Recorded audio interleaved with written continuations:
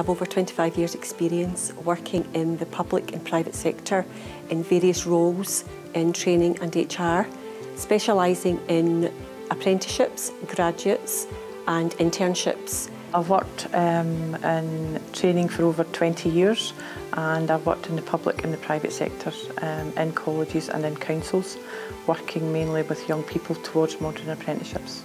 I have been in HR for last 6 years.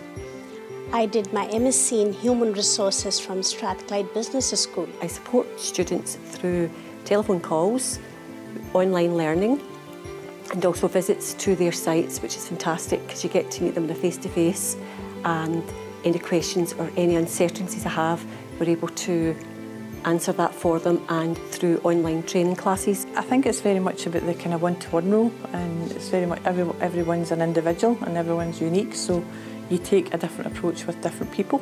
They have a pathway to follow, but you know, every time the pathway is not as simple. So I am a little guide to support them as and when required, what to do, when to do, how to meet the targets.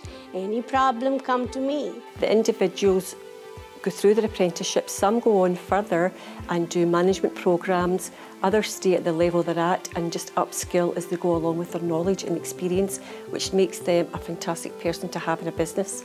Teaching is more like a passion, and if your passion is your profession, then it gives more attention to the detail which a student will require while utilizing my interpersonal skills. What I enjoy most is the happiness and the success of individuals when they achieve their modules and their assignments, which takes them on to their next step. And just to see the difference it makes when people do achieve, they're more confident, and then they realise that they can then move on to the next level or maybe apply for a job that's in a promotion.